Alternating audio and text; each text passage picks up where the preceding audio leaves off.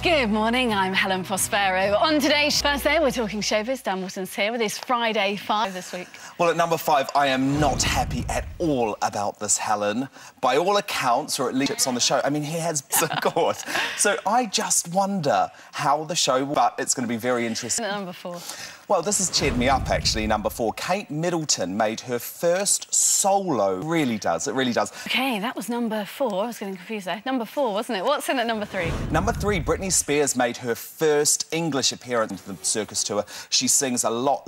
Well, obviously, we're all talking about it. Who is it? Who is it? Of course, of course. She's captured the imagination of the public. She is so good for rating. Oh, She's the bookies' favourite. Russ. X Factor's your number 1 this week. Well, it is number 1, and it's number 1 between Talisa and Kelly Rowland. When Kelly came up to the judge's desk for the first... Fully this week. Well, Dan, as always, lovely to see you. Thank you. From Rio to Los Angeles now, where Ross King continues his series looking at some of Hollywood's most incredible homes.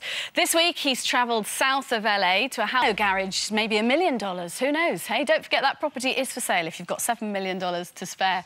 Now then, after the break, Michael Jackson evidence overnight about the singer's use of painkillers. Entertainment reporter Jill Simonian's there for us. Morning to you, Jill. What's the latest? How much longer is the trial going to last? Oh, that's every dad's fear, isn't it? Shows professional to the end, just like you, Jill. Well, fashion news now, and if you've ever wanted to smell like you're from Essex, whatever that smells like, or wish you... Welcome back. Now she's a girl who seems to have it all. A billionaire for a father and a lifestyle that most of us can only dream of. People do view you at the moment. That does look pretty spoilt, I would imagine, to most people. Yacht, we see his wealth. I mean, you have been able to have the most astonishing fashion, don't you? I love my fashion. My mum was a model, and I always used to look up to her getting dressed up. Are there any downsides, Tamara, to being